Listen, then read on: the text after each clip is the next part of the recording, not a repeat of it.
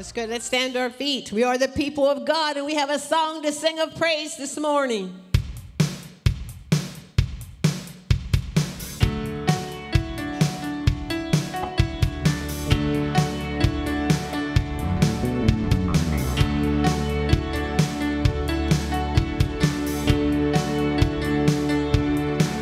Bless the Lord, Almighty ones. Bless the Lord, you heavenly hosts. Bless the Lord, all you his angels, and let all the earth sing forth his praises. Come on and bless him. Come on and praise his name. Come on and bless him. Come on and bless him. Come on and praise his name. Come on and bless him. Come on and bless him. Come on and praise his name. Come on and bless him. Come on and bless him. Come on and praise his name. Come on and bless him. Father, we bless you today, Lord. Hallelujah. Bless the Lord. Bless the Lord, Almighty ones. Bless the Lord, you heavenly hosts. Bless the Lord, all you his angels, and let all the earth sing forth his praises. Come on and bless him. Come on and praise his name. Come on and bless him. Come on and bless him. Come on and praise his name. Come on and bless him. Come on and bless him. Come on and praise his name. Come on and bless him. Come on and bless him. Come on and praise his name. Come on and bless him. For the Lord delights in showing mercy. The Lord delights in showing mercy. The Lord delights in showing mercy. Oh, my Lord delights in showing mercy.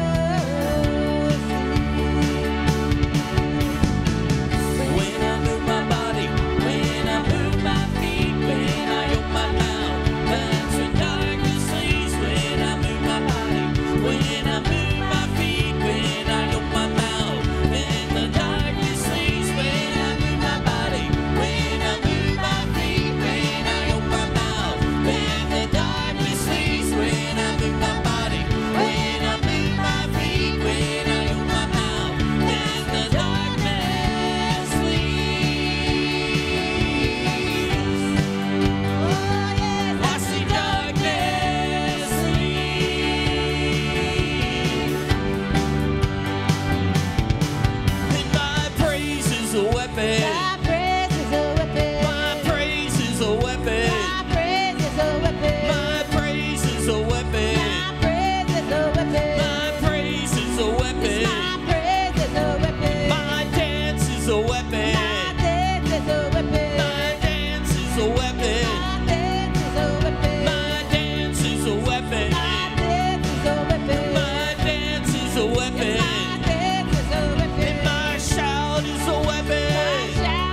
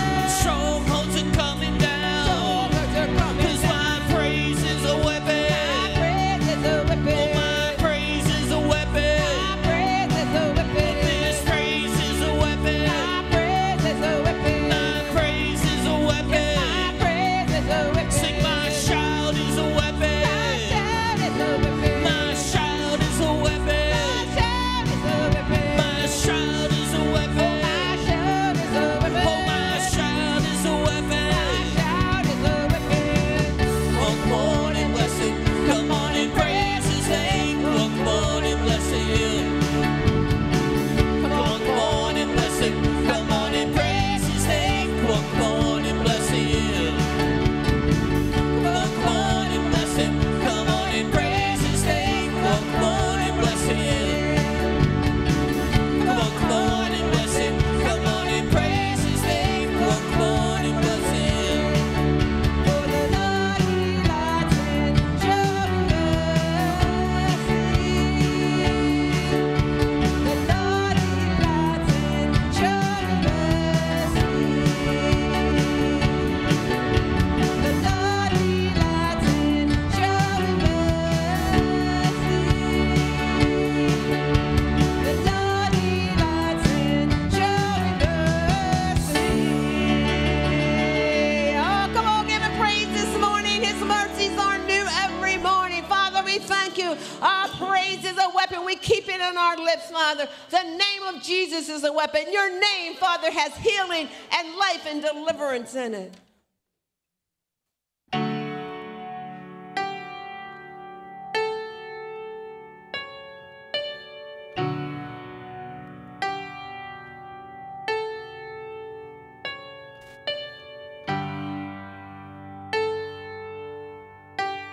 There's power in his name. I just want to speak the name of Jesus over every heart and every mind. 'Cause I know there's peace within your presence. I speak Jesus.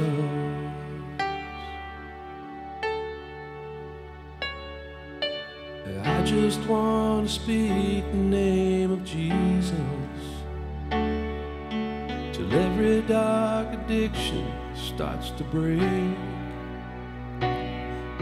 declaring there is hope and there is freedom. I speak Jesus.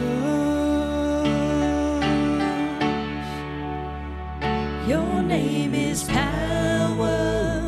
Your name is healing. Your name is life. Break every stronghold. Shine through the shadows. Burn like a fire.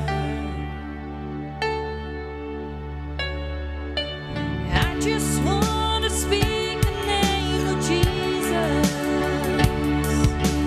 over fear and all anxiety, to every soul held captive by depression. Oh, speak Jesus. I speak Jesus. Your name is power. Your name is healing.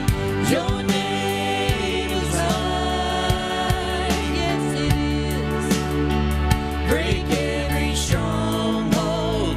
Shine through the shadows. Burn like a fire. Your name is power. Your name is healing. Your name is life. Break every stronghold. Shine through the shadows. Burn like a fire. Shout Jesus from the mountains, Jesus in the streets, Jesus in the darkness over every enemy. Jesus for my family, I speak the holy name, Jesus.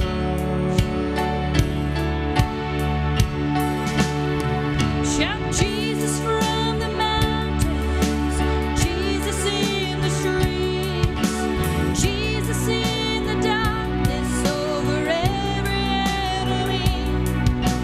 Jesus for my family, I speak the holy name, Jesus.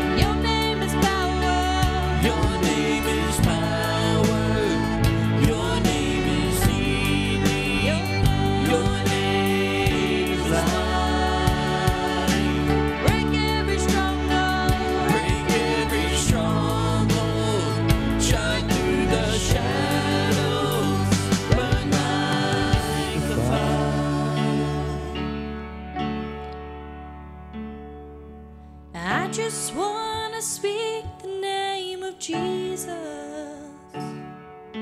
over every heart and every mind.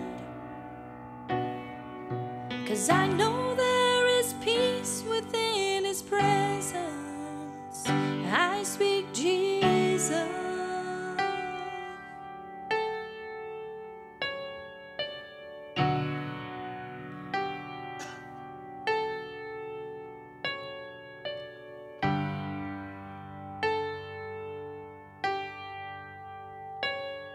Shout Jesus from the mountains, Jesus in the streets, Jesus in the darkness over every enemy, and Jesus for my family.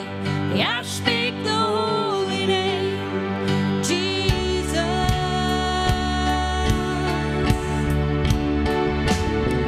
Shout Jesus from the mountains, Jesus in the streets, Jesus in the darkness over every enemy, Jesus for my family. I speak the holy name, Jesus.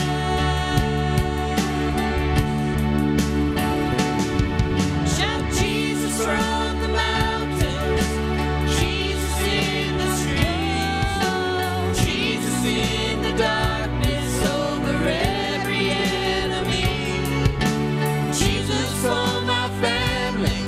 I speak the holy name, Jesus.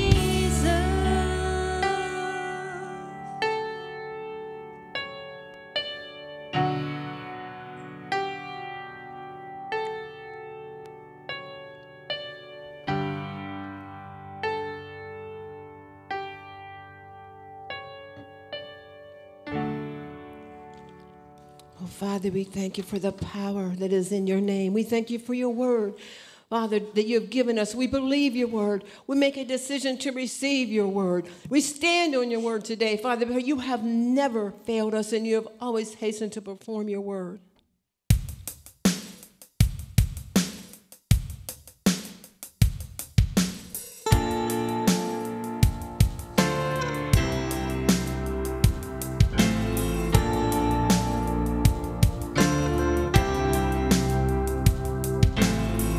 They say this mountain can't be moved. They say these chains will never break. But they don't know you like we do. There is power in your name. We've heard that there is no way through. We've heard the tide will never change.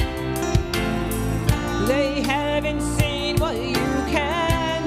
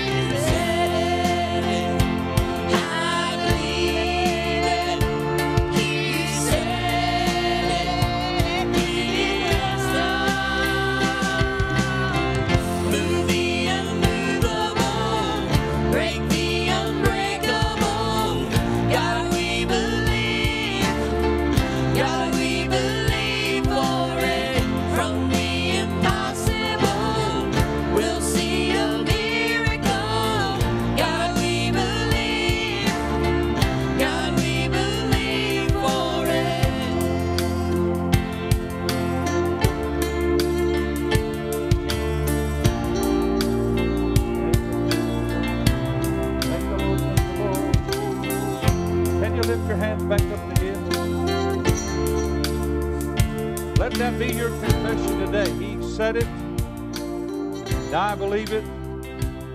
He said it, and it is done. Father, we establish our lives today, our hearts today on you, onto your word. Father, as Jesus was tempted at the end of 40 days of fasting by the enemy, Father, he got a good testimony and he overcame the enemy of all the temptations that he brought him by saying, "It is written." And then he confessed the word and spoke the word. And after those 3 temptations, the enemy left him.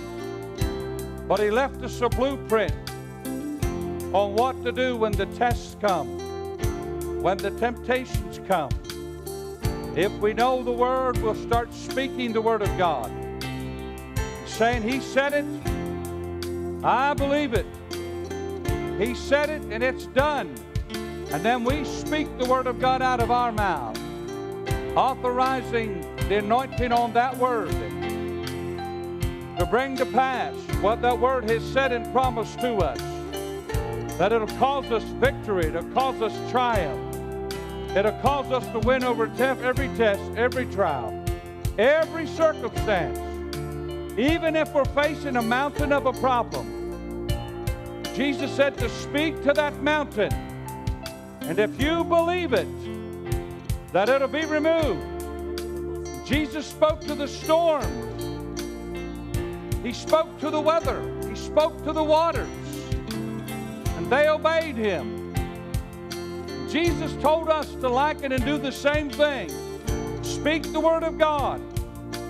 Use the name of Jesus and the word of God. That word will surely come to pass. Father, we set our hearts on the word today. Thank you for giving us the Holy Ghost, the Holy Spirit, who was our teacher, teaching us all truths. Thank you, Father, every person in this room today, in this church today, in this building today. Father, that they have ears to hear. They want to hear the word. They want to be taught the word. They're hungry for the word. They want to learn the word. And Father, revelation will flow to them. The anointing will flow to them. The eyes of their understanding will be enlightened. Father, that they'll know your will, that you have intended for every person in the body of Christ and for them individually. So, Father, we look to you these last days. You alone are our author and the finisher of our faith. Careful to praise you, careful always to give you all the glory and all the honor. Thank you once again for what you have done, what you are doing, what you will be doing, and we give you all the praise, give you all the glory. In Jesus' wonderful, wonderful name, amen and amen. Turn around and shake somebody's hand and say, God said it, and I believe it, and that settles it. Hallelujah. Thank you, Jesus. Thank you, Lord. Thank you, Lord. Thank you, Lord. Glory to God. Well, open your Bibles, if you would, this morning to the book of 2 Timothy again. 2 Timothy, last Sunday, we looked at which is easier, and how many know it's easy to get forgiveness and it's easy to get healed. Everybody say, it's easy to get forgiveness and it's easy to get healed. Say it again. It's easy to get forgiveness and it's easy to get healed. Now, see, a lot of people argue with that. It's probably some of you thinking, well, I don't know about, I know it's easy to get forgiveness, but I'm not sure about that healing thing. Well, take that same faith that you believe when you pray the prayer of repentance and take that same faith and turn it over on a different subject. Say, Father, thank you. Healing is mine. The price has been paid. By his stripes I was healed.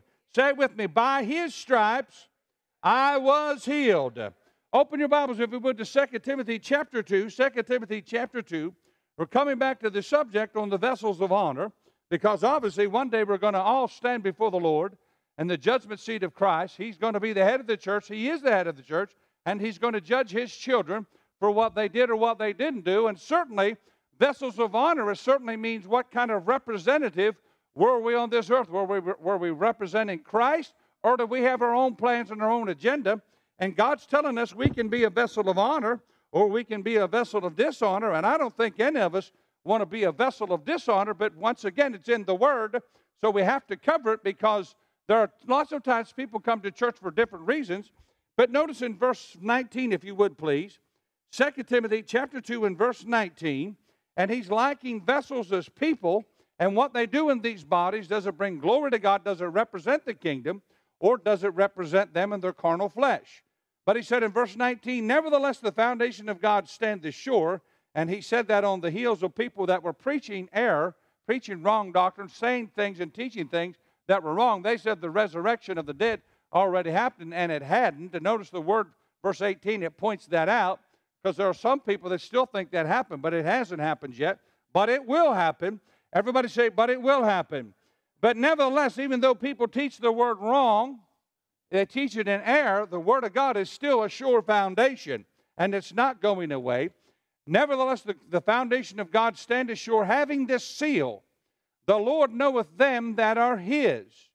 And let everyone that nameth the name of Christ, talking about naming Christ as your Lord and Savior, accepting Jesus into your heart. Notice the last three words. He's writing this to believers.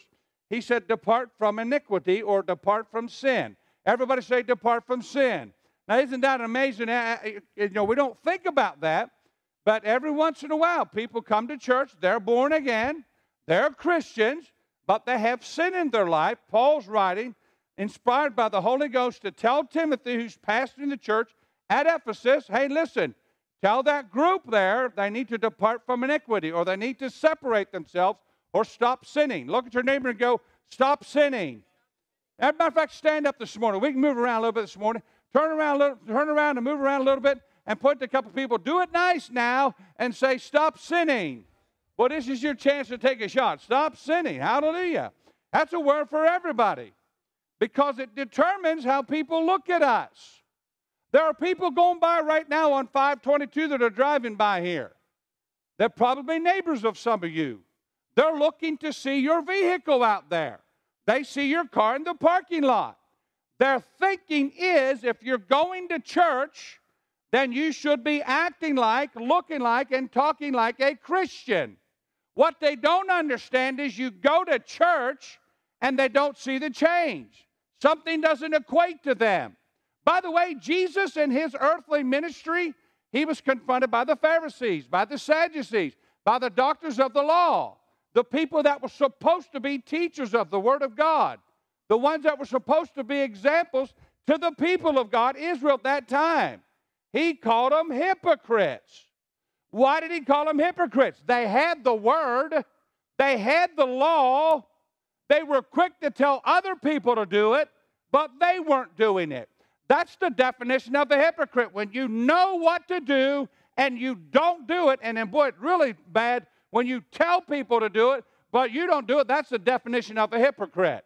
By the way, he also told them in John's Gospel, chapter 8, he called the religious leaders. And by the way, the Pharisees, the Sadducees, the doctors of the law, they were all set up by God in the old covenant. But once again, you may be in an office, in a position, but you still need to be following God. They weren't following God. They were making their own rules. They kept making rules. This is why Jesus came and he said, the traditions of men. Say it with me, the traditions of men. Look at them, go, the traditions of men. Do men have traditions? They most certainly do. Some of them are godly, some of them are not godly. Some of them are kind of half. They got a little bit of God mixed in, enough to kind of entice people, but the whole purpose of it really, in the ending of it, it's not godly. And Jesus said the traditions of men make the Word of God of none effect. That's why you hear me say this all the time. Those of you who have sat under this ministry, I'll tell you all the time, go back to the Word. Find out what the Word says. Man has a lot of religious ideas that sound right. There's somewhat of a Bible base to it, but once again, it's false doctrine. It's wrong teaching. And so here we go with verse 20. Everybody say verse 20. He said, but in a great house. Notice he's referring to the church as a great house. Everybody say, the church is a great house. Say it again. The church is a great house. See, every one of you are temples of the living God. You are a mini version of the temple of God or the house of God. When you leave here, you are taking the Holy Ghost with you. Paul said, and he declares it by the Spirit of God, that our lives are written epistles. The word epistle means a letter. What does that mean? When you leave the church of God, when you leave the sanctuary of God, when you leave the presence of God in your personal time, what happens? You go out and you live and you conduct your life, and people are watching you and reading you like a letter. They're finding out if what you say and what you do on your Sundays and Wednesdays, and you say you're a Christian, if it lines up with how you know the Word of God. They're reading you. You say, well, Pastor, they shouldn't be judging me. Well, listen, they're going to judge you. The world is going to judge you. You just need to know that. That shouldn't upset you. Really, it gets people upset when they talk about judgment because they're afraid they might get judged because they may find flaws that they know about. Well, let's do what verse 19 says. Depart from iniquity. Everybody say, depart from iniquity. Well, look at your neighbor and go, clean up your act. You know, if you're afraid of being judged, which you're going to be judged, are you having something to hide? If you don't have anything to hide, I like what Paul said. Paul knew he was being judged and criticized by people all the time. Everything he said, everything he did, the church at Corinth that he pioneered, that he started, go back and study his writings to them. They were mocking and making fun of him. Apparently, Paul was a short man and bald. Apparently, Paul, when he would speak, wasn't the greatest speaker. But he said, I didn't come to you with man's words of enticing wisdom. I came to you in the power of the Spirit. How many of you want the Holy Ghost power? Now, how many of you know we need the Word and we need the Spirit? Say it with me. We need the Word. We need the Spirit. So they would make fun of Paul because of how tall he was, because he was bald, because he wasn't a good speaker. And yet Paul said, I'm judged of no man. In other words, he was saying, you can judge me all you want to. The only judgment I'm concerned about is when I stand before Jesus and get judged by him. Ultimately, people are going to judge you. You just know that. Don't get upset about it. Live your life before Christ. Live it openly. And then go ahead and on Judgment Day, you're going to hear these words, well done. How many of you want to hear that?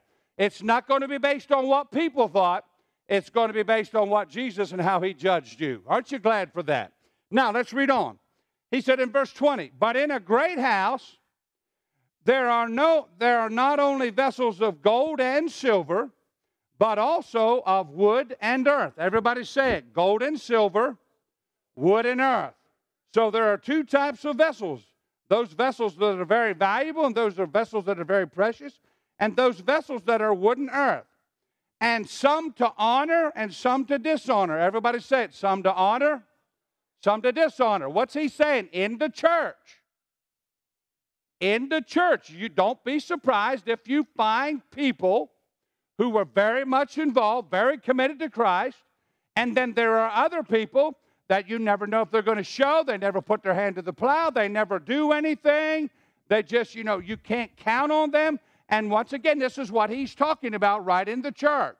This has been happening for thousands of years. If you study the letters of the epistles, you'll find out that there would be people that get on fire, then they'd backslide. Other people would repent, they'd go a little while, and then they'd leave the church. Yet we see these things going on all the time in church, and we go, what's going on? Well, we have an enemy. You've got an enemy. Say it with me. I got an enemy. You have an enemy to contend with. If the enemy can't get in the church, then he tries to give external things, external pressures. He'll try to pressure you from the outside. If he can't pressure you from the outside through persecution or through other tests and trials, then listen, then he realizes the only way I can get is I got to get in the church. Everybody say it, get in the church.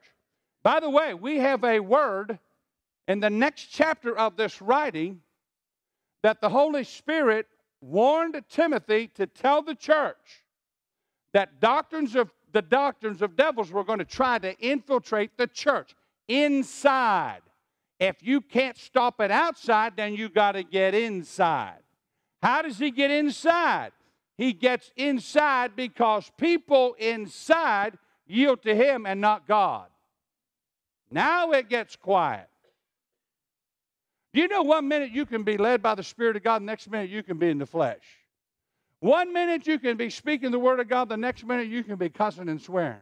1 minute you can be in the joy of the Lord, and the next minute you can be in the flesh mad. You have a flesh to contend with. You have an enemy to contend with. His goal and purpose in this room against everybody is he doesn't want anybody to succeed. But I'm telling you, if you're determined, and see, you need to be determined. If you're determined to grow, he cannot stop you from growing. Paul said, Satan hindered me. But notice he didn't stop me. He'll throw things at me. And by the way, he was persecuted, probably like nobody outside of Jesus. We have a list written in the scriptures of all the things happened to him, and yet he kept going. I like what he said. Actually, he was at a house, and these daughters came, and they prophesied to him about, listen, if you go to this town, you need to understand they're going to put you in bonds and chains. And I like what Paul said. He said, none of these things move me.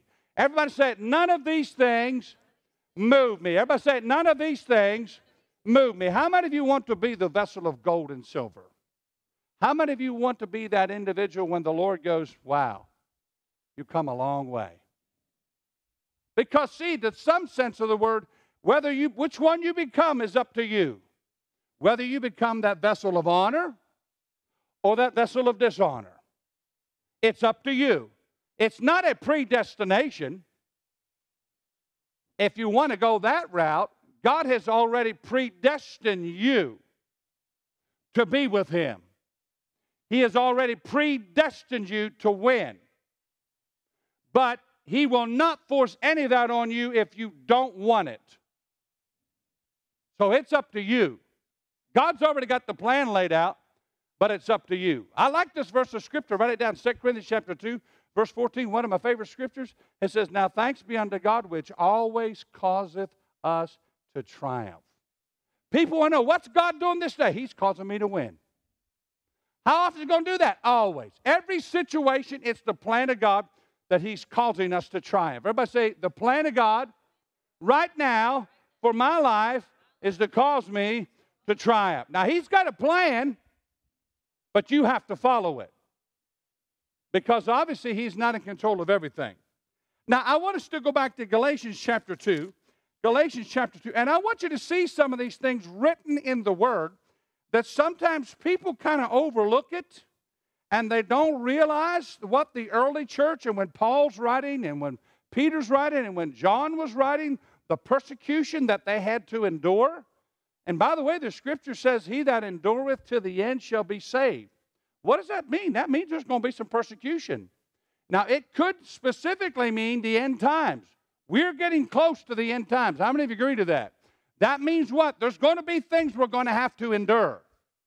There's going to have to be things that are going to be thrown on us, not from God, but from the enemy.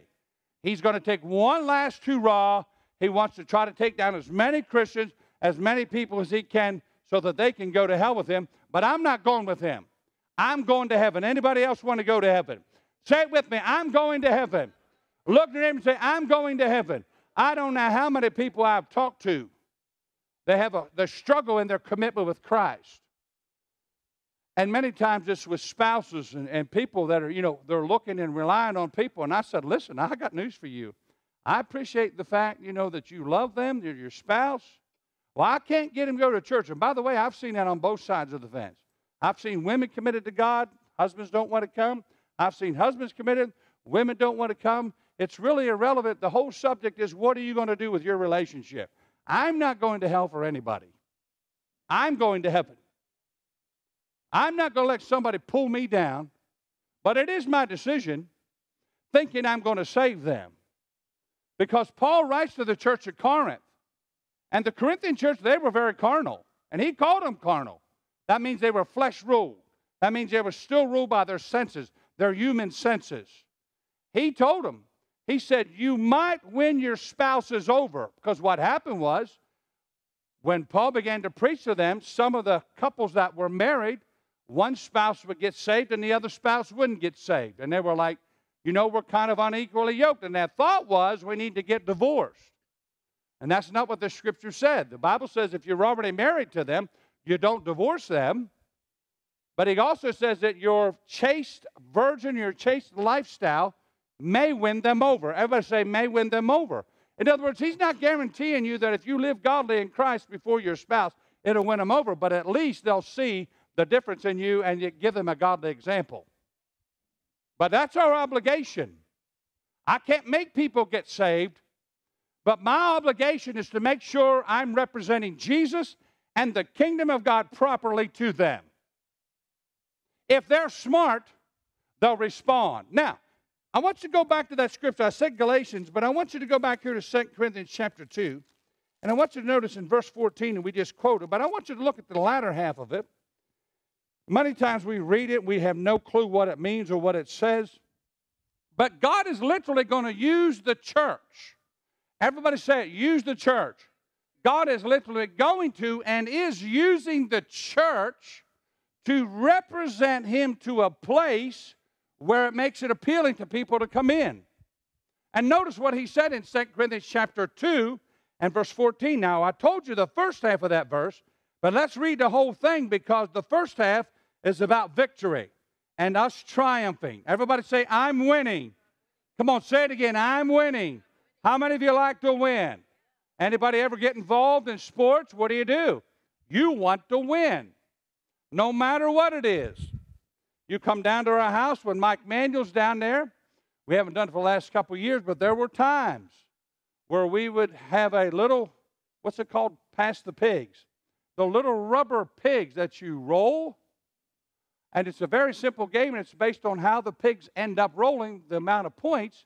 But if you roll them and the two pigs touch, you could be up 125 points. But if they touch and you rolled on that roll, then you lose all the points. Well, there was a time where we would have like a dozen people around our table, and we were up well past midnight playing this game of Pass the Pigs. And I have to tell you, one of the most competitive person I have ever known in my life for games is Mike Manuel.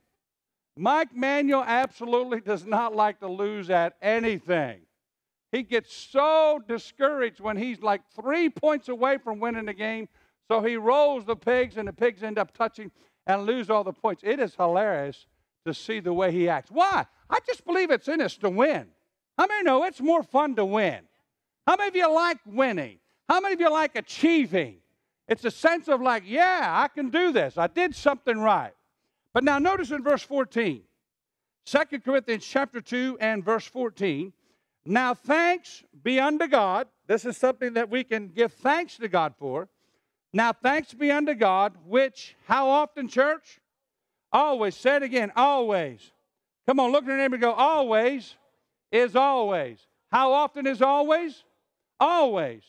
Now thanks be unto God, which always causeth us to triumph in Christ, notice, and maketh manifest the Savior. The word Savior here doesn't mean Savior as in Jesus. The word Savior means a fragrance, like a perfume, like an odor of his knowledge by us in every place. And literally what verse 14 is saying is, now that Christ is leading us, one translation says he has led us through a procession. He's leading us through a procession because we have the victory. Say it with me, I have the victory. Actually, in Christ, you do have the victory. I'll say it again. In Christ, write that down. In Christ, notice the verse. In Christ, you do have the victory. And how often do you have the victory? Everybody say always. Come on, say it again. I always have the victory in Christ. Now, the second half of that verse is, what is he talking about? He's going to use you and I as we go out into the highways and byways and we tell the people about the knowledge of the Word of God and what Jesus has done. And listen, the Bible says when we do that, it's going to be a sweet fragrance. It's going to be a sweet odor. It's going to be pleasant to people. It's going to be something that it's going to catch their attention because it's going to be different than religion. Religion would tell you to just suck it up, just hold on. But now here the Bible says, I have the victory. Everybody say it, I have the victory. So verse 14, the latter half of it, God's going to use the church to give out the knowledge of the Word of God about Jesus And God's going to look down and smell and go, oh, I like that smell. I like when my kids are preaching the Word. I like when my kids are telling the Word of God. It's a sweet smell to His nose. That's a good thing. Everybody say, that's a good thing. Now go back, if you would, to 2 Timothy. Actually, go back to Galatians. Galatians chapter 4. Galatians chapter 2. Notice Galatians chapter 2. I want to talk to you just a little bit about false brethren. False brethren. Everybody say it, false brethren. How many have seen somebody, they said they were a Christian, but you kind of thought, I don't know about that. Anybody ever been there before? And I'm like, man, you say, and we know we're not being critical, but when I hear somebody is a Christian, I don't know about you, I'm sure I'm not the only person that does that, but when somebody tells me they're a Christian, at some point in time, I should see something that replicates Jesus.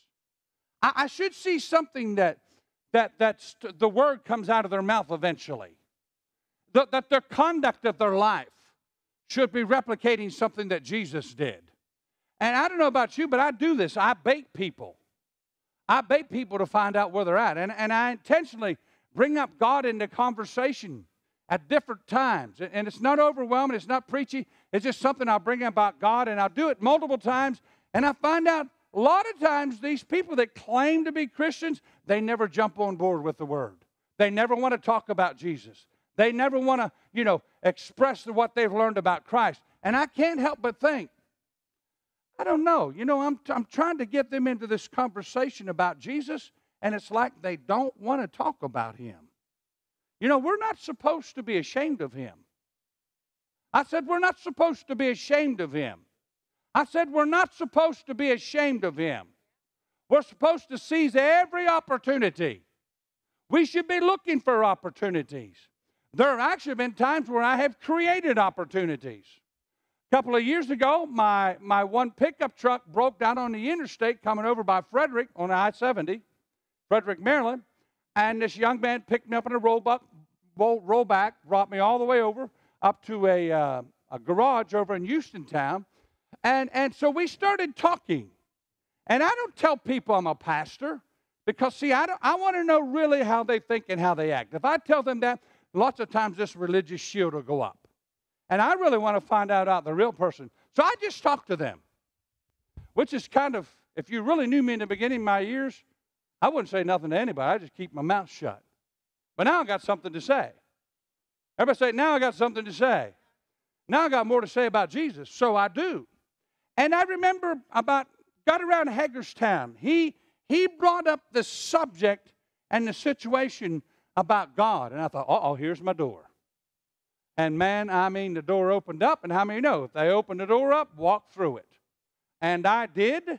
And we talked about God the rest of the way home. And he said, I have never, ever heard any of this stuff from the Bible that you're sharing with me. I said, it's in the Word of God. I said, write these scriptures down. It's right in the Bible, right in the Word. Man, then he started asking me all these questions about what the Bible says and about the end times and about heaven and all these things. Why? I looked for an opportunity. I'm ready for an opportunity. Everybody say, I'm ready for an opportunity. Now, see, if you go back and you read verse 21 and verse 22, that's exactly what the writer's talking about here. Paul is saying, get yourself spiritually fit so that when God creates an opportunity for you, that you open the door and walk in it and begin to share Jesus. So why? So when we do that, God gets a sweet smell in His nose. We're sharing His knowledge. We're to tell His knowledge. Now notice, Galatians chapter 2. Galatians chapter 2. Galatians chapter 2. Are you there? Notice Galatians chapter 2. And I want you to notice Paul in dealing with situations. Notice Galatians chapter 2 and verse 1. He had to deal with false brethren. Do false brethren appear in the church? Absolutely, false brethren appear in the church. What does that mean? That means they're going to look like they're Christians, but eventually, after a while, we're going to reveal that they're not true Christians. Notice in verse 1, Galatians 2, verse 1. Then 14 years after, I went up again into Jerusalem, or the church, the first church, and it said, with Barnabas, and took Titus with me also, and I went up by revelation. and communicated with them that gospel which I also preached unto the Gentiles. And of course, you can read this, talking about in Acts chapter 15. He said, but privately to them which were of reputation. In other words, I talked to the leaders or the apostles at the church in Jerusalem. And he said, to them of reputation, lest by any means I should run or had run in vain. In other words, he said, I went to the church, I went to the apostles of the church of Jerusalem, and he said, I went there and I was preaching to them and sharing the revelation that I got from Jesus, but I want to run it by you guys to make sure that I'm not just getting off track, otherwise I'm just going to run in vain. You know, when you do things that are right, but it's done wrong, you wasted your time. That's what it means, I've run in vain.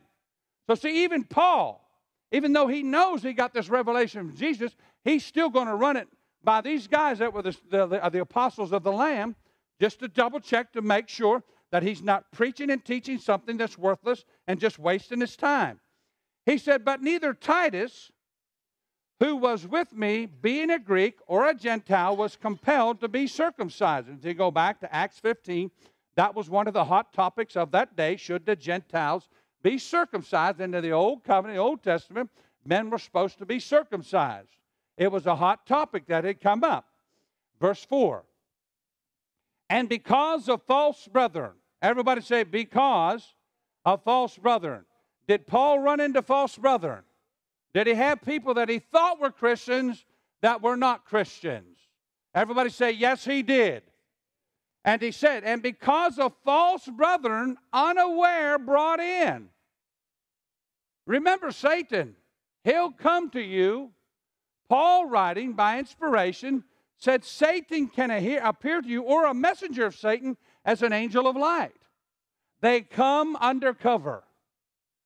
They come, listen, they're wolves, but they come dressed in sheep's clothing. They want to fit right in. Everybody say they want to fit right in.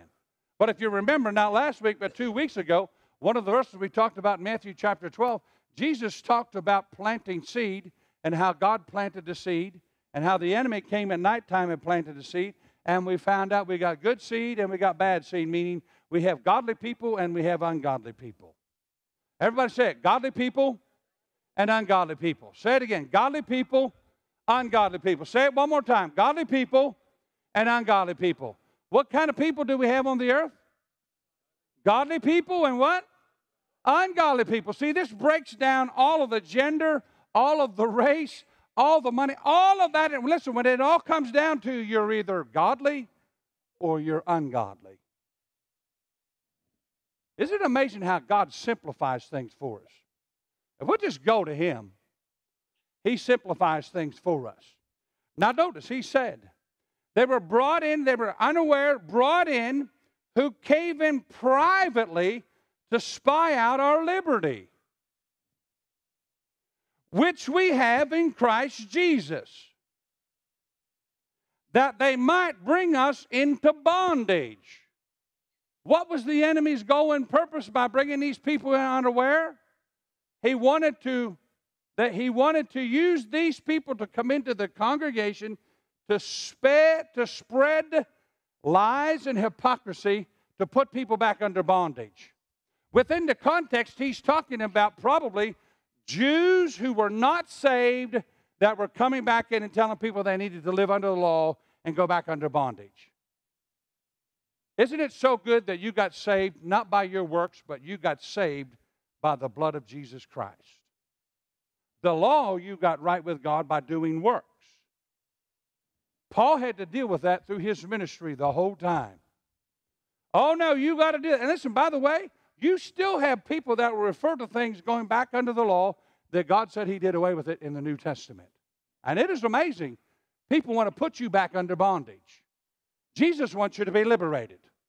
Say it with me. Jesus wants us to be liberated. You know, there are still people that think you're an old sinner, but you're saved by grace. No, I was a sinner. I'm not now. Now I'm the righteousness of God in Christ Jesus. Say it again. I was a sinner, but now I'm a saint. Say it again. I was a sinner, but now I'm a saint. Say it again. I was a sinner, but now I'm a saint. Now go to 2 Corinthians. 2 Corinthians. And once again, you see the enemy coming into the church. I know as a pastor, Every time somebody new comes in, I got my spiritual antennas out there. And I feel like David, when David was run out of his king by Absalom, his son, I feel like just exactly what David said. He was in the wilderness. Sometimes he was hiding. And he would have a group of men that would come to David. And one day this group of men came to David, and David came out to greet them. And David said, are you for me or are you against me? Have you come to harm me or have you come to help me? And see, that's part of a pastor, being a shepherd. You want to find out when people come, are they sheep? Are they goats? Or are they wolves? Everybody say it. Sheep, goats, or wolves. Believe it or not, there have been wolves that have come through here. But if you don't give them place and they don't have their way, they normally don't hang around. But they will try to take people with them. They will try to seduce them by their doctrine. They will try to get people to follow them. But the end is not going to be good. Does that happen today? Absolutely. And then you have goats that are in here. Goats are what? People who are resistant. They don't want to follow anybody. They want to go do their own thing. But now notice here in 2 Corinthians chapter 11, verse 26, once again, Paul is talking about, and actually he's telling them, guarding against false preaching. But notice here in what he had to deal with, 2 Corinthians chapter 11, 2 Corinthians chapter 11, 2 Corinthians chapter 11, and let's start in verse 16. 2 Corinthians chapter 11, 2 Corinthians chapter 11, verse 16. If you have it, say, I got it. He said, I say again, let no man think me a fool. If otherwise, yet as a fool receive me, that I may boast myself a little. For which I speak it not after the Lord, but it were foolishly in this confidence of boasting. See that many glory after the flesh, I will also too. In other words, Paul was saying, I'm just going to brag a little bit about some things that I've dealt with. And that's why he said it's not in the Lord. In other words, he's saying, not necessarily God telling me to say this, but I'm just kind of bragging at some of the things that I've had to deal with. He said, others have did it, so I'm going to do it. He said, for you suffer fools gladly, seeing you yourselves are wise. In other words, he's talking about people coming into the church, and you put up with fools, but you yourselves are wise. For you suffer if a man bring you into bondage, if a man devour you, if a man take of you, if a man exalt himself, if a man smite you on the face. I speak as concerning reproach, as though we had been weak. Howbeit not insoever any is bold, I speak foolishly, I am bold also. Are they Hebrews? So am I. And he's talking about these people coming in to the church at Corinth, and now they're seducing him. And all these things that they're doing. He said, oh, they're bold. Oh, they're brassy. See, sometimes they go, oh, my, they must be a God. Look how bold they are. No, they could be of the devil. How many of the devil's bold? To prove it to you, I got a chapter and verse for you. Satan is as a roaring lion. He's bold. He's loud. He's brassy. He thinks he's right, but he also knows deep down he's going to lose. I know that because when Jesus cast out devils, they said, have you come to torment us before our time? They know where their final destination is. They don't want humanity to know that. Aren't you glad we get inside dibs with the Word of God? He said, are they seeds of Abraham? So am I. Are they ministers of Christ? I speak as a fool. I am more. In labors more abundant. In stripes above measure, because he was whipped and beaten. In prisons more frequent. In deaths or death threats often, many, many times. Of the Jews 5 times received I 40 stripes, save one. In other words, 5 different times he got 39 stripes. Thrice was I beaten, once with a rod, once was I stoned, thrice I suffered shipwreck. A night and a day I have been in the deep, in journeys often, in perils of waters. Everybody say in perils of water. In perils of robbers. He'd been around robbers. Not a good crowd to be with. In perils of my own countrymen, other Jews. Been in perils. The word perils is a rough time, a bad place. In perils by the heathen.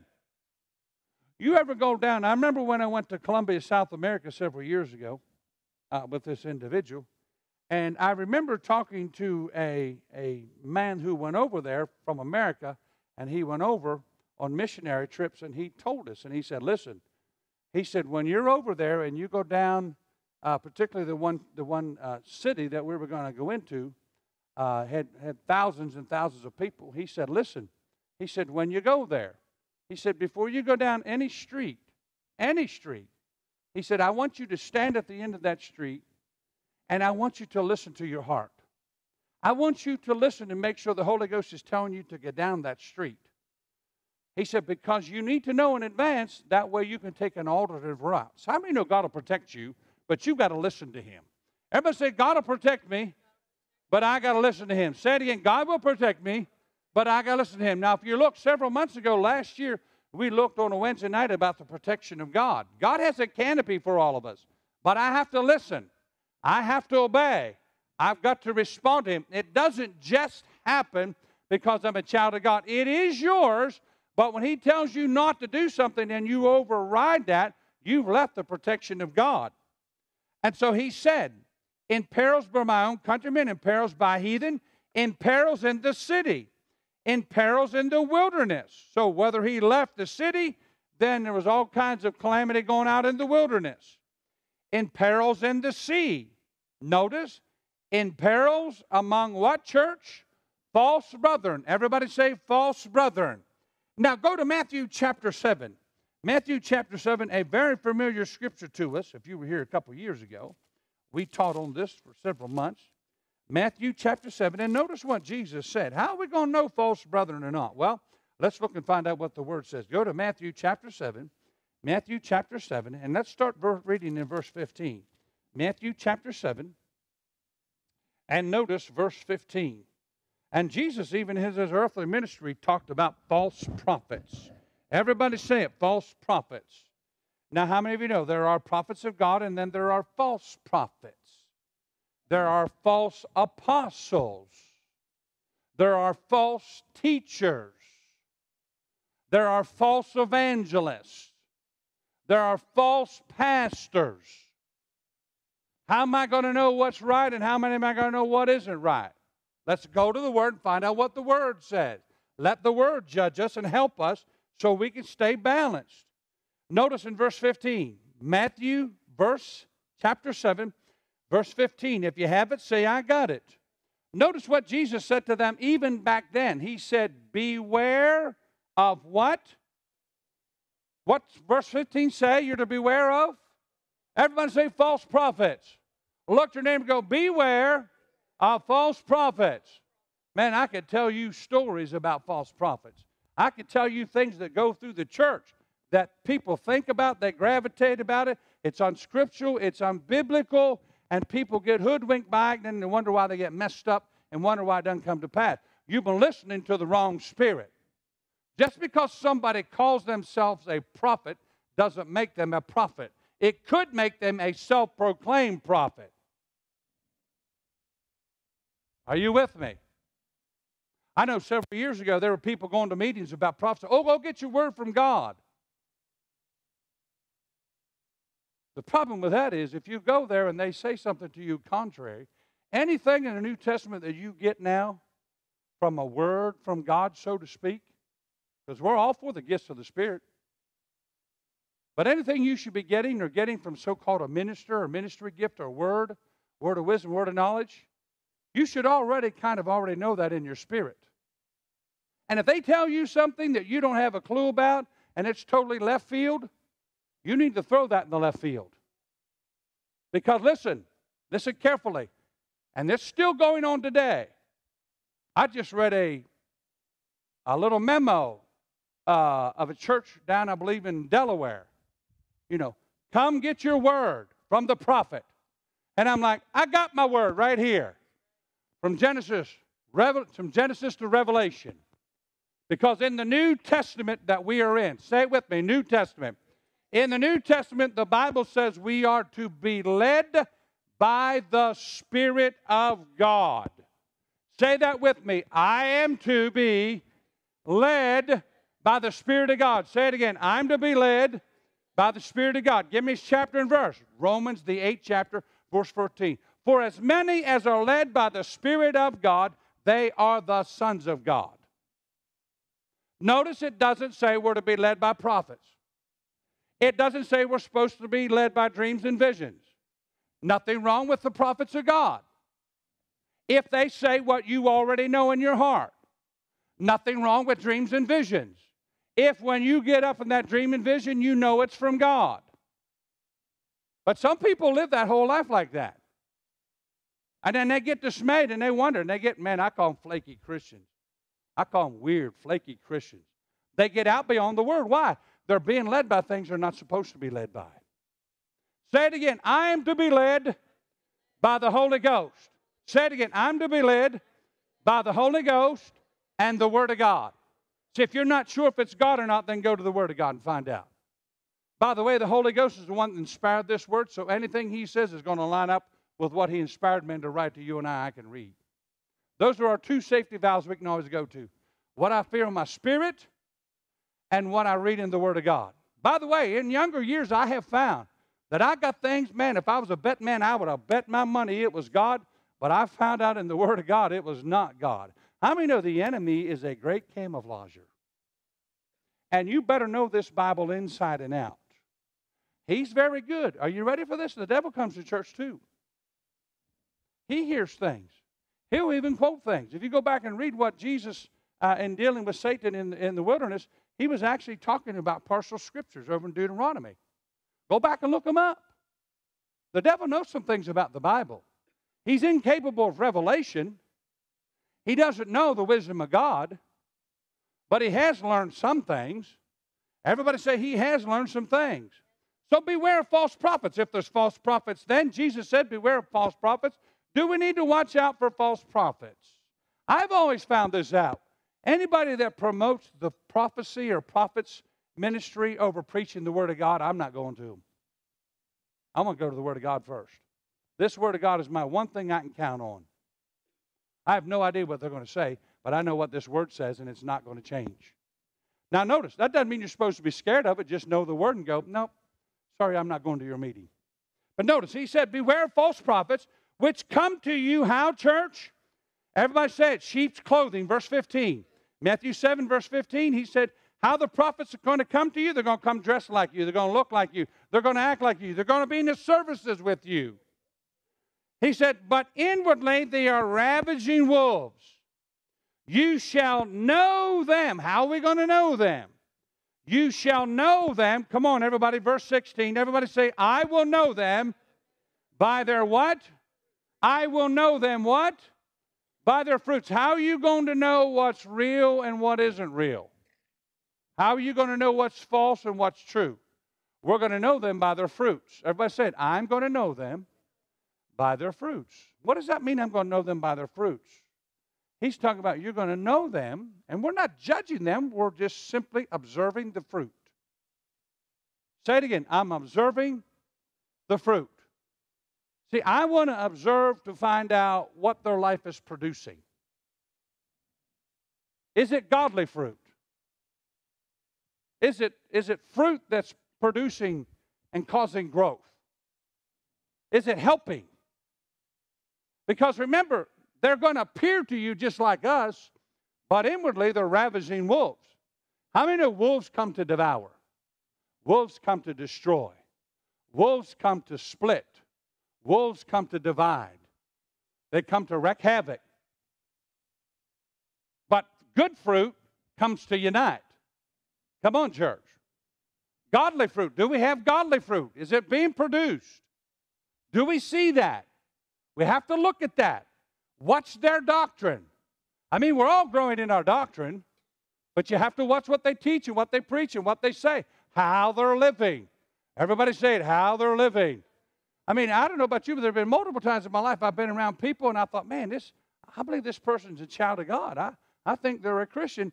And man, the next thing out of their mouth is all kinds of profanity. And I'm going, whoa, well, maybe they are. But man, they gotta clean that mouth up. Everybody say, clean your mouth up. Can you sin with your mouth? Yes, you can. David said, let the words of my mouth and the meditations of my heart be acceptable. See, there's no hiding it from God. You may hide it from everybody, but you're not hiding it from God. You need to be led by the Spirit of God and know the Word. He said, you shall know them by their fruits. He said, do men gather grapes of thorns or figs of this thistle? No. He said, grapes come on grapevines. He said, even so, every good tree bringeth forth good fruit. Everybody say it. A good tree brings forth what kind of fruit? Good fruit. But a corrupt tree bringeth forth what? Evil fruit. Verse 18. A good tree cannot bring forth evil fruit, neither can a corrupt tree bring forth good fruit. Every tree, now notice he's using the illustration of a tree as the character of an individual, what their lives are producing. Every tree that bringeth not forth good fruit, now notice, here's what's going to happen eventually. Every tree that bringeth not forth what kind of fruit? Good fruit. Everybody say good fruit. How many of you want to have good fruit? See, good fruit's something you can see. People can see it. They hear it. Man, I'll tell you one thing. I've watched them. I've observed them for a long time. I watched how they react. I watch how they live their life. I watch how they talk. I watch how they conduct their lives. And then they go on down. Man, I tell you, their kids, man, they got it together. I'm telling you, that's good. That's a good report, church. People watch all of us.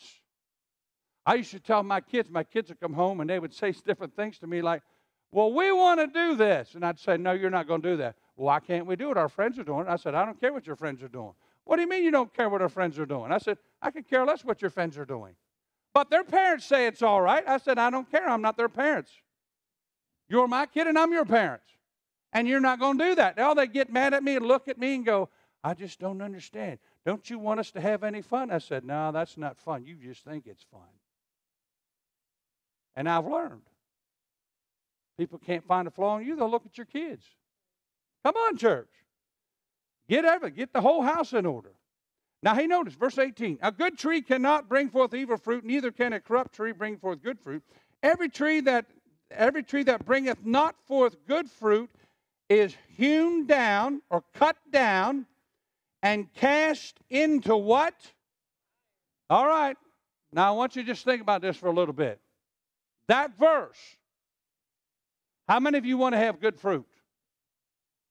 How many of you want to have good fruit? Come on, raise your hand up. How many of you want to? You better want to have good fruit because listen, if you don't have good fruit, I just read in the Bible, Jesus said in a very nice, polite way that the tree is going to be cut down and cast where? Into the fire. I don't know if you understand this or not, but literally what Jesus was saying is if you on Judgment Day stand before Him and do not have good fruit in your life, you don't go to heaven. Wow, that's a sobering moment, isn't it? Is there a hell to shun? Is there a heaven to gain? Say it with me. There is a heaven to gain. There is a hell to shun. Say it again. There is a heaven to gain. There's a hell to be shunned. But notice what Jesus said about good fruit. Now go to Titus, if you would. Titus. That's why you tell people and they show people these things, they just kind of looks at them like, there has to be a work. And there has to be, the people of God need to be at work and producing fruit in their lives. We shouldn't be just sitting in the rocking chair and just talking about it. Let's get out and do it. Hallelujah. Notice here in Titus chapter 3, and notice, writing to Titus, who's a minister, and notice what he said here in Titus chapter 3 and verse 14. Titus chapter 3 and verse 14. And he said, and everybody got verse 14. And let ours also learn to maintain. Everybody say, got to learn to maintain. What are we to maintain? Notice. And let us learn. Everybody say, let us learn. In other words, you come to church, you come to be a born-again Christian. You might know, a lot of people don't think, well, I'm saved now, and so I'm in. But no, listen, God's expecting something from you now. He's depositing things into you. You have an inheritance. He's expecting you to do something to produce good fruit. Everybody say it, good fruit. He wants your life to be a good smell to Him. He doesn't want your life, 2 Corinthians chapter, he doesn't want your life living and go, whew, man, I tell you what, I know you're a Christian, but man, we got to clean some things up. That's not a good smell. But notice, he said, and let ours also learn to maintain good works. Everybody say it, maintain good works for necessary uses, that they be not, what, church? Unfruitful. Say it again. I don't want to be unfruitful. Come on, say it. I don't want to be unfruitful. What happened to the tree that doesn't have any fruit? We just read. What did Jesus say in Matthew chapter 7? It got, come on, everybody say, unfruitful. It got cut down and put into the fire. Say it again. Unfruitful. It got cut down and put into the fire. Is God expecting you to do something? He most certainly is. Sitting by is not in the kingdom of God. Now, go to John chapter 15. John chapter 15, Jesus said this. Once again, you got these people, I don't need to go to church. Yes, you do need to go to church. You not only need to go to church, but you need to be there faithfully and then put your hand to the plow so that you have something to show for your salvation instead of just you. Notice, Jesus speaking, and he's talking about the vine, but once again, we get down to verse 8 and 9, he talks about bearing fruit, bearing more fruit, and bearing much fruit. John chapter 15 and verse 1. John 15, verse 1. And he said, I am the true vine. Who's the true vine? Come on, who's the true vine? What's the one person you want to be connected to? It is Jesus, absolutely. I am the true vine, and my Father, referring to God, is the husbandman. Who's the gardener? The one that leads the pruning? God looks down by and tells the Holy Ghost, you need to tell so-and-so they need to cut that out. They need to stop that. That's not pleasing to me. That's not the direction I want them. He's the one that's running at the pruning system through the Holy Ghost. He said, every branch in me that beareth not fruit, what does he do, church? Come on, everybody say, takes it away. You remember what happened to the unfruitful tree? What happened to the unfruitful tree? Say it again. It gets cut down, thrown into the fire. You got to remember that, church. Don't let yourself be that, well, I thought I was saved, and get up and go, no, you're not saved. A lot of people think they're saved. Proverbs says there is a way that seemeth right unto man, but in the end destruction. There's a lot of people think they're going to heaven, and they're not going to heaven. They must be born again, first of all. Notice, and every branch in me that beareth fruit, or he taketh away, and every branch that beareth fruit, he purgeth it, that it may bring forth, everybody say it, more fruit. Come on, say it again, more fruit.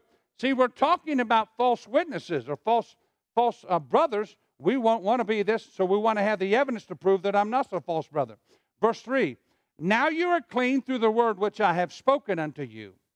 Abide in me and I in you, as the branch, that's you and I, cannot bear fruit of itself except it abide in the vine. No more can you except you abide in me. See, there's a lot of people on Judgment Day, they're going to show, the Lord all these things that they did, all these things that they planned, and all of their accomplishments, and the Lord will say, no, that's what you wanted to do. What did you do for me? Remember, he's talking about the branch can't produce fruit by itself. Now, you can do things by yourself, but the only fruit that's going to count is what you did in Christ, what you did for him, what you obeyed him to do. And a lot of people are going to be like that. They're going to get a big disappointment. And he said, except it abide in me, abide in the vine, and no more can you except you abide in me. I am the vine, you are the branches. Verse 5, and he that abideth in me, and I in him, the same bringeth forth much fruit. Everybody say it, much fruit. Say it again, much fruit. Now notice verse 2 said more fruit. Now it's much fruit. For without me you can do what, church? In other words, if you're not connected to him, all the fruit that you're bearing that you think is good, that you're going to, God's going to be impressed by, it's no fruit. As far as God's concerned on Judgment Day, the only fruit that's going to be counted worthy of is godly fruit, that you obeyed him. If a man abide not in me, he is cast forth as a branch and is withered. And men gather them and cast them into the fire, and they are burned. So once saved, always saved, Jesus said that's not the case. You've got to abide in him. You've got to stay walking with him. Everybody say, stay walking with him. Write this scripture down. Matthew chapter 25, verses 1 to 13 talks about the 10 virgins. See, they all started out virgins. Only 10 of them he called wise because the 10 of them maintained their relationship. They kept oil and they kept their light lit. They kept walking in the light. They kept fellowshipping with God. But the foolish ones, everybody say the foolish ones. The foolish ones, what happened? They didn't maintain their relationship. The oil is a type of relationship by the Spirit of God with the Holy Ghost through the Father God. They didn't. What happened? Their fire started going out. How many of you remember the story? And then what did they want to do? When they realized Christ was coming. The foolish that wasted away their time on their plans and on their agendas, their light was going out, that they had to begin with, the same as the wise did. But the wise fellowship with God, they got refreshed, they got renewed, they stayed in the light, they walked in the light, they kept their relationship with God on fire. Come on, church. And then what happened to these people that didn't? When they realized it, they said, hey, give us some of yours. I like their response. I'm going to put it to you in modern day terminology. I'm not giving you any of my light because this is my light, and I'm not going to hell for you. That's basically what they were telling them. I'm not giving it to you because both of them is not going down. I maintain, and I'm going to get the benefit of it. That's why I said I'm not going to hell for anybody. I'll try to take as many people as I can with me, but if they don't want to follow me, as the old hymnal song, though none go with me, I'm still going to follow him. Because listen, you're going to find people, and this is how your relationships are going to be. You're going to find people that are going to follow you for a little while, and then they just don't want to go to that next level. They don't want to grow. They don't want to go on with you. And listen, you have one choice, you have two choices. You either stay back with them and never grow, or you decide to grow. And when you do, by the way, you're probably going to lose them. They'll stay down here in a lower level. But I want all God has for me. Anybody else with me? I want all He has for me. But that takes a determination. Everybody say it takes a determination. Now notice, verse 7. If you abide in me, and my words abide in you, notice, not just being born again, not just being in Christ, but now putting the word of God in you, you shall ask what you will. And what's the result when you ask according to the word that's in you? It shall be what, church? Done unto you. If you want to know how to get your prayers answered, underline verse 7. This is how you get your prayers answered. If you're a born-again Christian and you know that you're saved, Jesus taught on prayer, and here's what He said. He said, if you're abiding in me, you're born again, you're a Christian, you're a child of God. Well, if you're born again, you're halfway there. Everybody say, I'm halfway there. Now, He said, here's what to do about your prayer life. He said, if the Word abides in you, whatever you're going to ask Him for, take the time to get the Word in your spirit. That way, and see, this will eliminate you praying selfish prayers. This will eliminate you praying prayers that are going to be, as James says, praying amiss. There's nothing more frustrating than doing the right thing, but not doing the right application. You don't get the result. You can pray, which is good. Jesus taught us to pray, and He said to pray, and His goal is He wants to answer us, but He also told us how to pray so He can answer us. Notice He said, pray the Word. Everybody say it. Pray the Word. Say it again. Pray the Word. And notice, what did He say in verse 7? He said, if and my words abide in you, you shall ask what you will. See, if you can find it in the Word of God, it's yours. If you can't find it in the Word of God, then God hasn't promised it, then He will not answer that prayer. That's why it's so important to pray the Word. That's why I get so tickled at these people on Facebook. I'm having a problem, and that's all they say, pray for me. And then people put down underneath it, praying. I'm going, you're wasting your time. You need to find out what the problem is. Maybe they're sick. Maybe they have a financial problem. Maybe they're dealing with suicide. Maybe they're dealing with depression. You don't know how to, oh, God, please help them. And then He's going to go, okay, what do you want me to do? Well, I don't know, just help them. That's not what Jesus said to pray. He didn't say pray that way. He said pray the Word. This word is the answer. This word is the promise. And he said, you shall ask what you will. Verse 7, everybody got verse 7? And it shall, everybody say, it shall be done unto me. Verse 8, herein is my Father glorified. What brings glory to God? That you bear what kind of fruit? Much fruit. Everybody say, bear much fruit.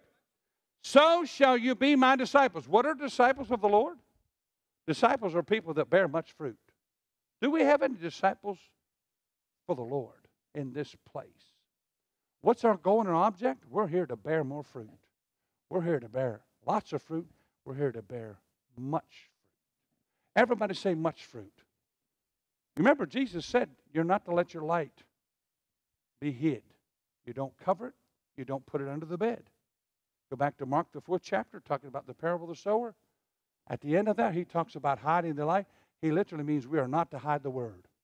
This word is supposed to be put out so people can hear it, so people can see it, and we're supposed to live it so they have the example. And then God looks down, and 2 Corinthians chapter 2 says, man, that's a good smell from my kids. Man, they're doing a good job down there today. Everybody say, God said we're doing a good job. Say it again, we're doing a good job. Now go to one more scripture. I want you to go to Mark chapter 11. Mark chapter 11. Mark chapter 11. Mark chapter 11. False prophets, we'll know them by their fruits. Don't be surprised. They might act nice, smile, might even sing songs, praise God, but look at the fruit. Watch the fruit. Watch the fruit. Are they trying to seduce people? They're trying to get a following. It never fails. They always want to get a following. They want to get a crowd. They want to get people to follow them. Look at me. Oh, watch me. Oh, you need to go here. You need to go there. Be careful about that. Notice here in Mark the 11th chapter, Mark the 11th chapter in verse 11. Mark 11, verse 11. Notice he talked about the fig tree. Everybody say the fig tree. And notice, because Jesus is now, why would Jesus just curse a fig tree out of nowhere? In the natural, you think it doesn't make sense. But I believe there's a message here for us.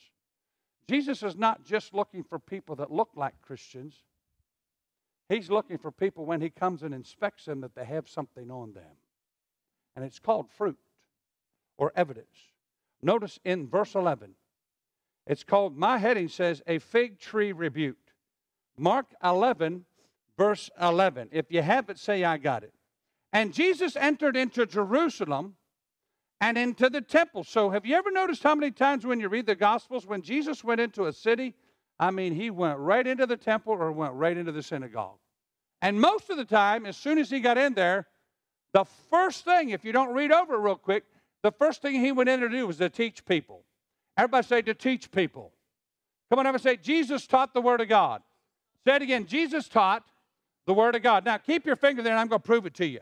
Go back to Matthew chapter 4. That's not very far back in Jesus' ministry, is it? Matthew chapter 4.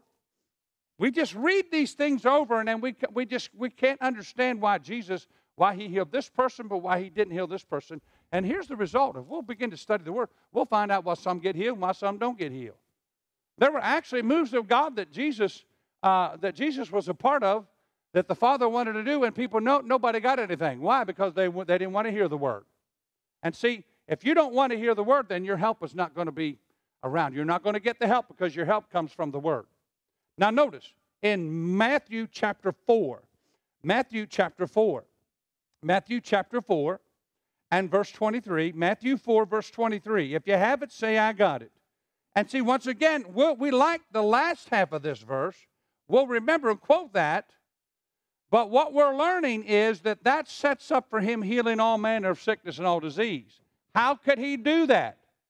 Well, we go back to verse 23, the first half. And Jesus, verse 23, if you got it, say, I got it. And Jesus went about all Galilee. Everybody say, all Galilee. So Jesus did this in the Galilee. Apparently everywhere he went, this is what he was doing. Teaching in their synagogues. What was the first thing recorded that Jesus did in all of Galilee? Come on, everybody say, teaching in their synagogues. Notice not synagogue, but synagogue. As soon as he went to one of the synagogues or the temple, what did he do? He went right in and he started teaching. Everybody say, right in and started teaching. Why? He's setting people up to receive the word. Remember, Jesus said, if you can believe, all things are possible. But if you don't have the word on it, you can't believe it. You can get a miracle from God if you have the word on it and get that word in you and believe it. You can get a miracle from God. My wife and I, we have proof right there. She's a miracle. There was a time, and we have it medically in file, that there was a time that she was a blob. No arms, no legs. At that time of the pregnancy, she was to have arms, she was to have legs. She had nothing. The terminology was a what was it called? Bloviated? A blighted what? Ovum, which just simply means just a blob. No form of a body. We come home, we didn't tell everybody. We got home, we got enough people that we knew that were faith people, we trusted on them, and we just prayed. We went back a week later, she had 2 arms, she had 2 legs, she had all of her fingers and all of her toes. You can get anything you want from God if you have the word on it. But see, people don't want to hear the word. They don't take the time to hear the word. What's Jesus doing in Matthew chapter 4? He's teaching them the will of God. If he can teach them, and by the way, he taught them the kingdom of God. That's why he got people healed. In some places, there were some places he did not get people healed. See, we just read the scriptures and we think, well, everywhere Jesus went, he just got. No, there were places that he did not get people healed. In his own hometown, the Bible says that he wanted to do great signs and wonders, but he couldn't do that. Didn't say he didn't want to, it said he couldn't. And the next verse it says he marveled at their unbelief. Say it with me. Unbelief hinders the move of God. Say it again. Unbelief hinders the move of God. So notice, what did he do when he went into these synagogues? Not just one, but multiple. He began to teach the word. He began to preach. Everybody say, teach the word, preach the gospel of the kingdom. And now notice, when you teach the word, preach the word, guess what happens? If they'll receive it, then he can heal. Notice what happened. And healing all manner of sickness and all manner of disease among the people. And his fame went throughout all Syria, and they brought unto him all the sick people that were taken with divers diseases and torments, and those which were possessed with devils, and those which were lunatic, and those that had palsies. And he did what, church? Everybody say he healed them. But see, what set the stage was him teaching and preaching about the kingdom of God. Everybody say, teach the word, preach the word, heal the sick. Say it again. Teach the word, preach the word, heal the sick. Now go back to the fig tree, Mark 11, in last conclusion. Mark 11, verse 11. Mark 11, verse 11. And Jesus entered into Jerusalem and entered the temple, and when he was looking around about upon all things, and now the eventide was come, he went out unto Bethany with the 12. And on the morrow, when they were come from Bethany, he was hungry. Say it with me. Jesus was hungry. Do you know Jesus ate just like you and I did? He ate just like you and I did. He had food. He was a human being just like you and I. Yes, he was the Son of God, but he was also the Son of Man. Notice, and seeing a fig tree afar off, having leaves. Everybody say, having leaves. He came. Now, why is Jesus going to that fig tree? Because a fig tree produces what? Say it with me. A fig tree produces figs. He's hungry. He's going to the fig tree to eat off of that fig tree. We could say he's going to get some fruit off of that tree, to get some nourishment off of that tree, right? And he seen a fig tree afar off, having leaves. He came if happily he might find anything thereon.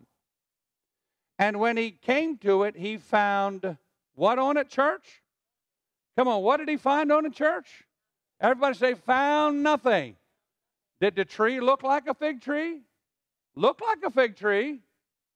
Did it have any fruit like a fig tree?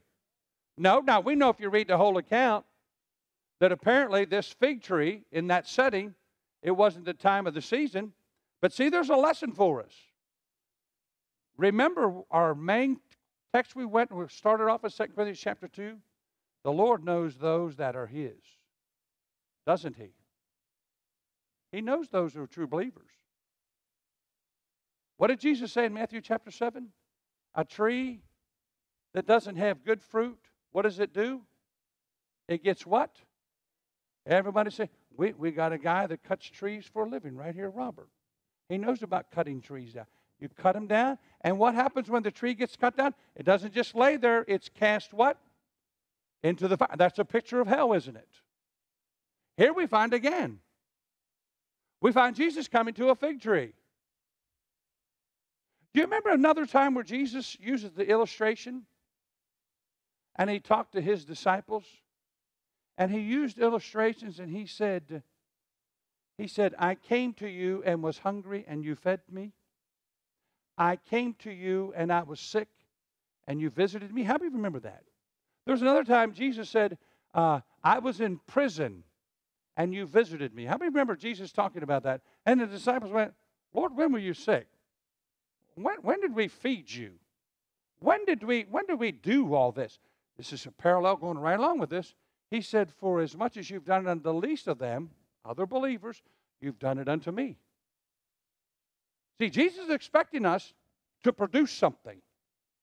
Not just look like we're Christians, but he's expecting some fruit from us. Say it again, some fruit from us. So listen, when Jesus comes to us in the form of another brother or sister, we have the capacity to minister to them. So if they're hungry, we can feed them.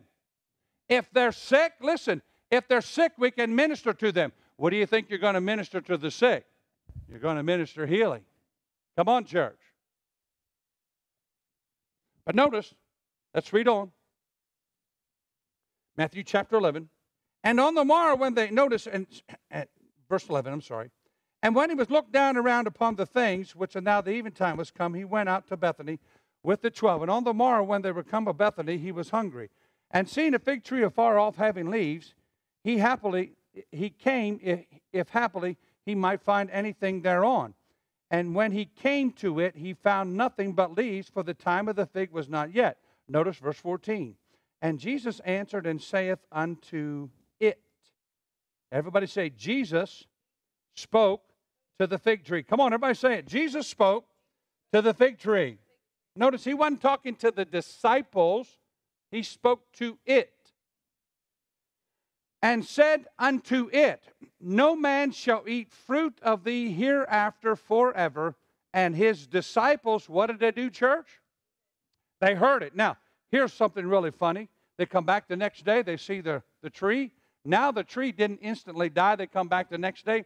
And Peter points it out to him and said, look, Lord, the tree that you cursed, it dried from the roots up. See, sometimes you just need to speak the word of God. And one of the songs we sang about speaking the name of Jesus over our families, you just need to keep speaking the name of Jesus and keep speaking the word of God. If nothing happens, just keep at it. Everybody say it, just keep at it. Come on, look at your neighbor and go, and keep at it. Don't you dare stop. And so notice the funny thing is, in chapter 11, we find Jesus speaking to the fig tree, and it died. Now he's up in the ante to his disciples in verse 23, and he says, hey, listen, guys, you need to operate in the God kind of faith. Everybody say the God kind of faith. Verse 22 says, have the faith of God, or the literal Greek says, operate in the God kind of faith. How many of you know you already, if you're born again, you have the God kind of faith? Say it with me. The day I got saved, the Bible says, I have from God the measure of faith. Say it again. I have from God the measure of faith. I'm not going to tell you where it's at. Look it up. It's in the New Testament. The day you got saved, God gave you the measure of faith. For you to say you don't have faith, you're lying to yourself. You do have the God kind of faith. What you need to do is feed your faith and start your doubts. Keep putting the word in you. But here it says in verse 23, it's amazing, Jesus upped the ante, and in verse 23, he took it from speaking to the tree, and notice he spoke to the tree. How many remember Jesus speaking to the weather? How many of you know he spoke to the water? And the men, they were marveled at those things. Now he's speaking to a fig tree. Notice he's not praying. Go back and read it. He's not praying. He's taking his authority. Say it with me. He's taking his authority. By the way, he delegated to the church, and he called it a key to the kingdom of heaven. He said, I give you the keys of the kingdom of heaven. Whatever you bind on earth shall be bound in heaven. Whatever you loose on earth shall be loosed in heaven. That's keys to the kingdom of heaven. In other words, those are keys that God gave the believer that they can bind and loose. Jesus now is telling them, hey guys, speak to the mountain. Say it with me. Speak to the mountain. Say it again. Speak to the mountain. Say it one more time. I am to speak to the mountain. What does that mean? I believe it literally means the mountain. After all, he already spoke to storms. He spoke to great bodies of water. He spoke to a fig tree. He literally said, speak to the mountain. And by the way, he said this, if you will believe it when you speak to it, not prayer, but speak to it, if you believe it, it'll be removed. We could put it this way. Whatever you have in your life, if it seems like an absolute mountain that's unmovable, if you find the Word of God on it, you need to start speaking to that and speaking to it and speaking to it and speaking to it. And Jesus said, if you believe that, that mountain will be removed no matter how big it is. But you have to do it. Most of the time, here's what we do. We talk about it. We complain about it. We pray about it. We'll get other people to pray for us about it. We'll lay up alongside it. Some people will even go as far as almost idolizing it. And Jesus said, you're to speak to it and get it out of your life. You want keys to the kingdom of heaven? You got them. But Jesus won't do it for you. You have to do it. Now see, once again, this is the difference between false brothers and brothers. Godly brothers do the work. Say it with me. Godly brothers and godly sisters, we do the Word of God. Close your Bibles and stand up if you would, please. Hallelujah. Because we're good trees, right? I said we're good trees, right? Come on, say it. I am a good tree. Come on, say it again. I am a good tree. I'm not going to be cut down because I'm going to bear more fruit, lots of fruit, much fruit. I'm not going to be cut down. I'm not going to hell. I'm going to heaven. But Jesus is expecting me to bear fruit, to bear evidence. Thank you, Lord, for giving me the Word of God, for giving me the Helper, the Holy Ghost on the inside. Thank you, Father, for the word that I have received. I'm a good tree. I am determined to be a good tree and to stay a good tree. I'm not going to change.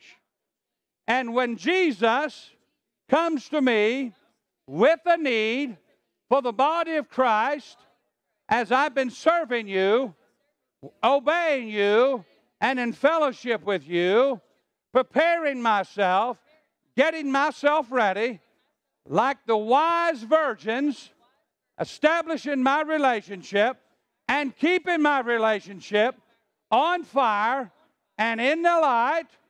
When a need comes, when a person comes that needs answers, I'm prepared. I'm ready. I'm established in the Word of God. I have the name of Jesus. I have the Word of God. And by your unction, by your leading, you will lead me. You will tell me what to say, show me what to do, and I will minister to all of humanity just like Jesus did, bearing good fruit, doing good works. And you'll get all the praise. You'll get all the glory. I'm a vessel determined to be a valuable vessel. A value and a vessel that brings honor to you, that represents the kingdom of God and the things of God and your personality and your character and your love and compassion that you have for us. Use us, Lord. Use me, Lord, and I'll bring you the glory. I'll bring you all the praise, and I'll give you all the glory, and I'll give you all the praise. Thank you, Father, for what you have done, but I know there's so much more. I'm preparing myself to bear more fruit, to bear much fruit. I must continue. Come on, make this your confession. I must continue to study the Word of God. I must continue to hear the Word of God. I must continue to meditate on the Word of God. I must continue to pray. I must continue to confess the Word of God. I must continue. Come on, say these things. I must continue to be a doer of the Word. Thank you, Father, for what you have shown me. It may seem a little. It may seem small. But, Father, when the opportunity arises, I will do the Word of God. I will use what you have given me. I will be faithful over the little, and much will be added, and more revelation will be given unto me, and I'll give you all the praise, all the glory. Thank you, Father. I am determined to be a good tree, not like the fig tree, that I'm bearing fruit. I'm not a false witness. I'm not a false brethren, but I am truly a child of God. I'm letting my light shine, and I'm going to bear godly fruit.